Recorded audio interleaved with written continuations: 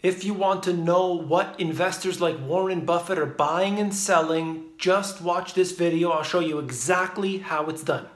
If you track the performance of certain fund managers, you see a wide variance in between those who are successful and those who are not. Those few who have done well over a long period of time are few and far between. As a result, investors are always trying to find out what stocks these investors are buying and selling. I'll show you the easy way to find out. You came here for the truth, so let me unveil that for you. Today we are going to look at precisely how to figure out what institutional investors, what the big guys like Warren Buffett have bought and sold. It's very easy. You know, many people, when they want to know what stocks to buy, they start to look out to their favorite analysts, their favorite talking heads in the media. Maybe it's Jim Cramer. If you go to any of these trading floors, you tend to see CNBC up on the television, and whether they are conscious or not, they're hearing Jim Cramer, they're hearing those in Bloomberg talking and letting them know exactly what they think investors should buy.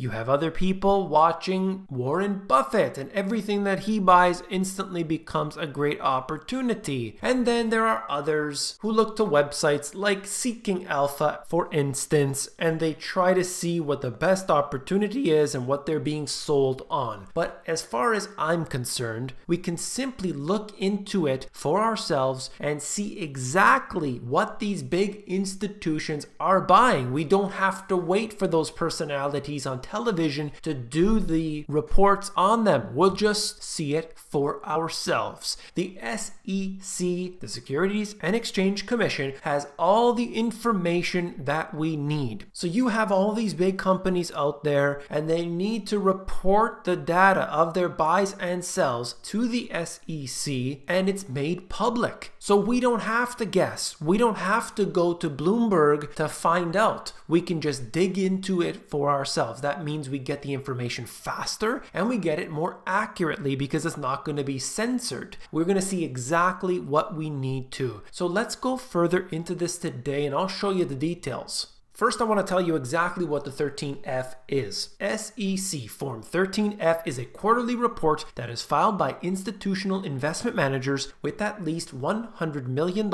in equity assets under management. It discloses their U.S. equity holdings to the SEC and provides insight into what the smart money is doing.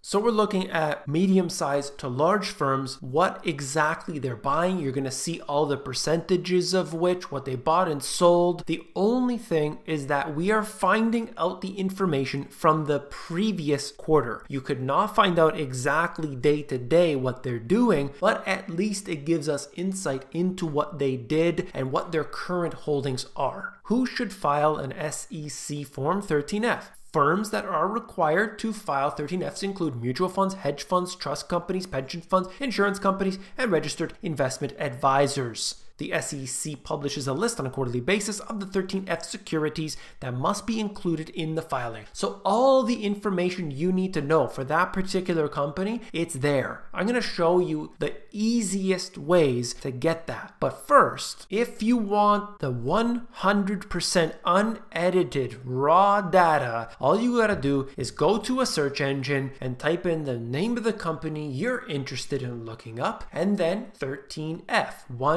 13F. And when you go there, you'll be able to scroll through and find different websites that give you the 13F. But if you look specifically, you can find even websites like MarketWatch that will go into this and show you their breakdown. Or we can go through this, look at the actual sec.gov website. When I open this up, it's going to give me some details, but there's just one issue. It's so difficult to navigate this website. It's hard to find. It doesn't have a search feature, but it's the raw data. So if you want that information, it's there for you and it is accessible to the public. So you type in the name of the company and then 13F.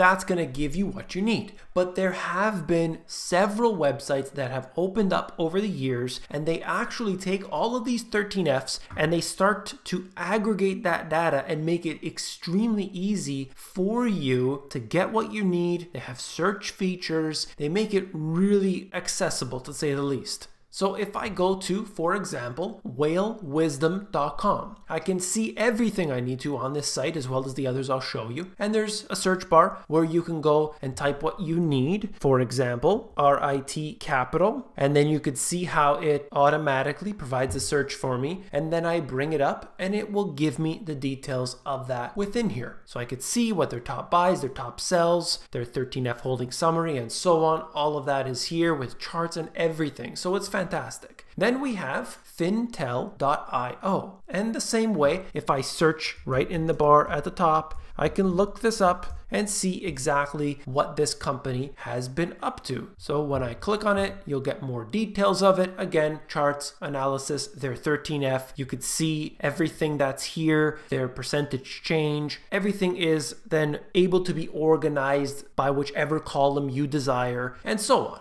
And then we have holdingschannel.com. It works the same way, but basically I use all three of them because the way that they organize the data is all different, and I like to pull information from each of these three. There are many more. These are the three I tend to use. So that right there gives us an exact breakdown of exactly what these companies did in the previous quarter. We are going to be able to find out what they bought, what they sold, the percentages, how many shares they own, and so on of all these different companies. And I really advise people to check it out. You can see which companies of the big ones own all of these different stocks. So you can see what the big names are buying based on the stock or based on the company holding that stock. It's really good to see this. It gives us an idea, some further insights, and you could make some changes in your trading perhaps based on what you like and who you agree with, and maybe you could see any trends that are developing. You don't want to just look at the site one time and make a decision. This is something that you periodically check. You're always looking at these sites to be able to determine that information. I'm going to end the video there. If you found it informative, please give me a thumbs up. When you give me a thumbs up, you're supporting this channel, so I do appreciate that. And if you want the financial information that was not provided to you throughout your education, well then these two have everything that you need, from the foundation, the history, talking about everything from top to bottom. Check them out at the link in the description. If you want the audiobook, you can get that at themoneygps.com.